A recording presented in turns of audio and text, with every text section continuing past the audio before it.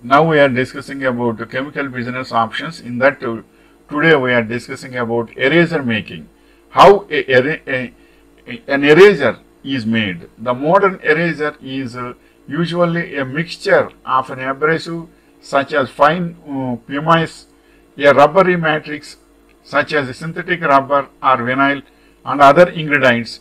The mixture is processed and extruded, and if made with rubber, vulcanized to bond the ingredients. And next point is, what are the materials for making eraser? Several synthetic rubber compounds have been used to make erasers. These include isoprene, isobutylene, butyl rubber, that is styrene, butadiene, and ethylene propylene copolymers.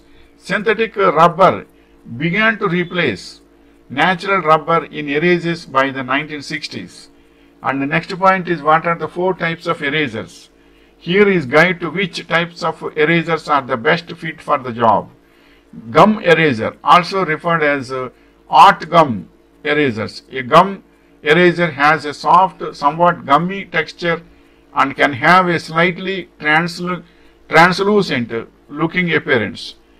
And the next is rubber eraser, kneaded eraser, pencil eraser and vinyl eraser. Generally we know popularly about pencil erasers only, but so many types of erasers are there. These are the 4 types of erasers. And the next point is, what is the best eraser material? For detailed work, a vinyl or plastic eraser is a good choice if you are working with charcoal or pastel. A kneaded rubber eraser is a good option, and for large areas, a gum eraser is perfect. For work on thin or coated papers, softer erasers are more suitable. Next point is, what are erasers made of today? Today, erasers are usually made from synthetic rubber, which is polymer.